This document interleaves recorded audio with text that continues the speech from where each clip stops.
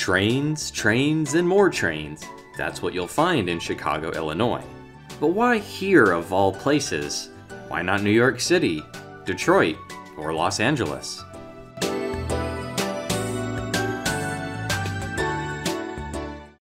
Chicago, even before the railroads, was seen as a promising hub of trade and transportation. The land was flat and fertile for farming, had clean water sources, and the region had a reasonable climate, experiencing all 4 seasons.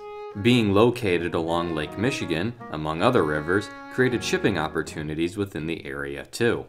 The region had previously been used for fur trades between the Native Americans and traveling Europeans.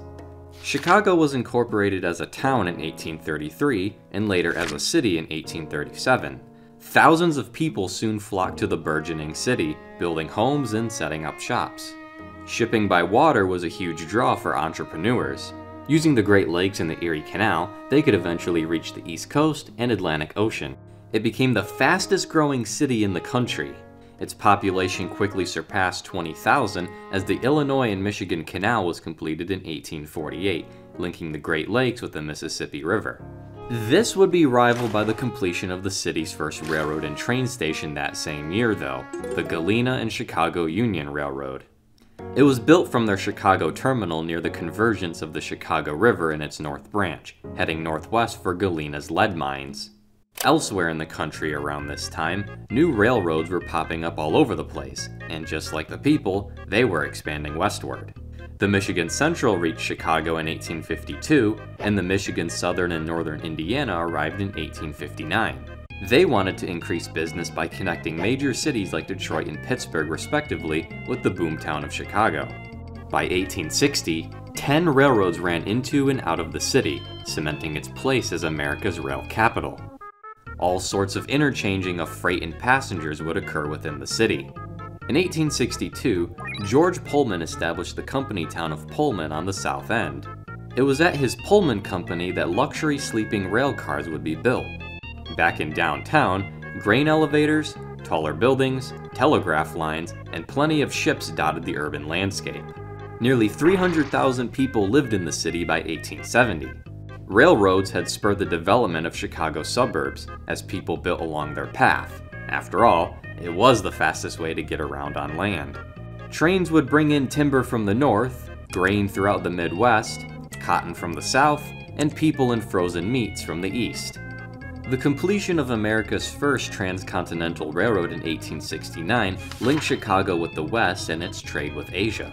Its location was conveniently positioned as a sort of middle ground for railroads coming to and from all directions. Trains from the West came to Chicago to interchange with everyone else, and vice versa. This benefited the area as after the Great Chicago Fire of 1871, the mostly undamaged railroads were able to expedite shipments of aid to the people. Following the city's rebuilding efforts was a boom of railroad construction in the 1880s and 90s. The Atchison, Topeka, and Santa Fe, Wabash, Sioux Line, Milwaukee Road, Elgin, Joliet, and Eastern, Baltimore and Ohio, the Nickel Plate Road, among many other railroads found themselves setting up shop in the Windy City. The Second Industrial Revolution had created ideas of mass production, standardization, and rapid industrialization. A faster-paced world meant a lot of people needed to be moved and fast. The Chicago and South Side Rapid Transit Railroad was the city and country's first rapid transit line in 1892.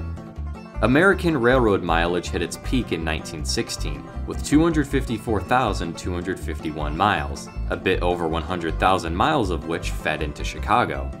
Around 1,294 trains daily came into and out of the city. Crack streamliners paraded into the scene throughout the 1920s and 30s. The 20th Century Limited, Broadway Limited, Hiawatha's, the Super Chief, among many others, raced for the fastest schedules possible. The city was known as Streamliner Central. Throughout the 1940s, 6 passenger terminals, all shared amongst the railroads with passenger service, hosted their trains. 2.5 million passengers arrived and left every week, with 1.8 million being commuters.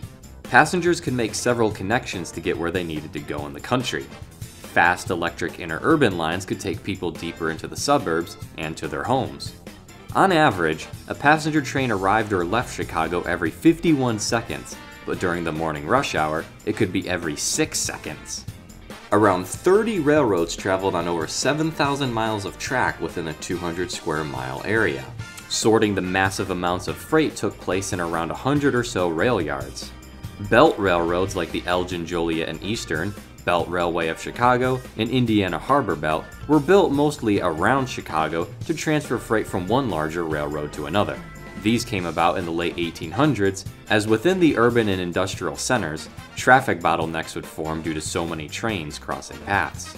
Trains served numerous industries, whether it be the famous Union Stockyard, steel mills, perishables, or local businesses. In 1948, a fair was held to celebrate 100 years of railroads in Chicago. Post-war optimism for the railroads continued into the 1950s, but this would be the last promising decade. New highway networks and competition from the airlines began to affect all American railroads in the late 50s, and especially into the 60s. They were losing mass amounts of money operating passenger trains with aging equipment. As one service was canceled after another, the US government created Amtrak to take over most inner-city and long-distance passenger trains. They got to work revitalizing the former Pennsylvania Railroad yard they inherited at Union Station. The same could not be said for other terminals. Grand Central Station was demolished in 1971, and Central Station met the same fate in 1974.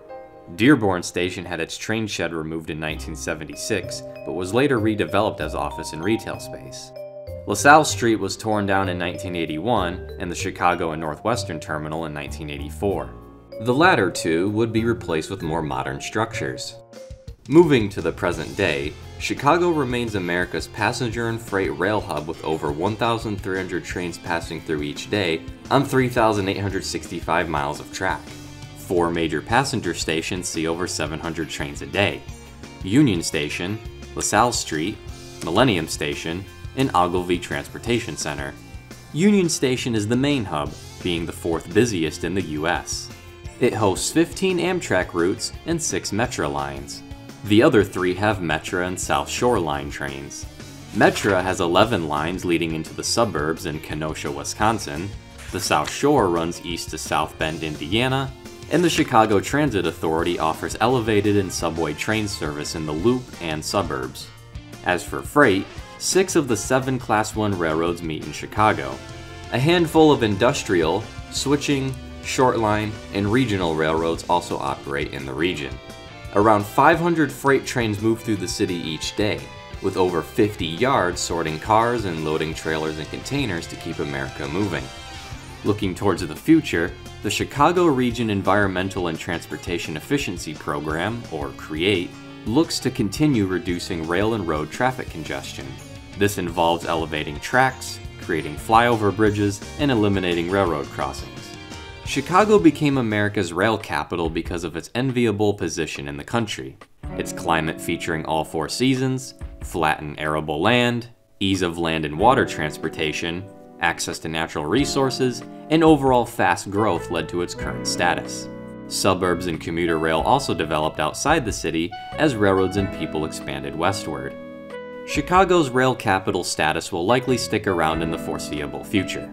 Trains have become a crucial part of its international trade and public transportation. After all, I can't really think of anyone who wants to be stuck in traffic on I-90. So, next time you're visiting Chicago, maybe it would be best to take the train.